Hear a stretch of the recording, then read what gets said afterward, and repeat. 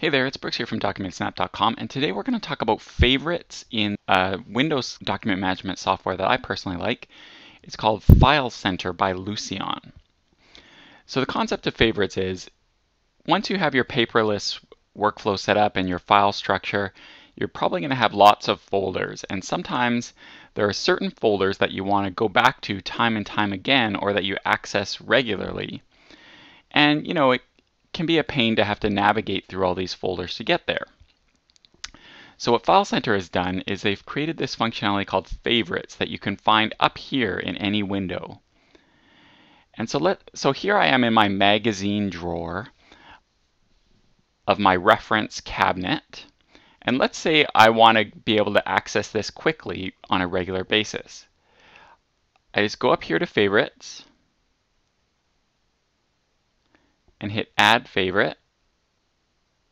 By default, it'll just insert the name of the folder or the drawer or the cabinet that I'm in. I can modify that if I want to, but I'll just leave it as magazine. And I'll hit OK. And now, when I'm in some other folder, if I want to quickly get back there, all I need to do is go up here to favorites. And you can see now my magazine folder, or in my case drawer, is in that list. So I just click there, and it takes me right back to the magazine drawer.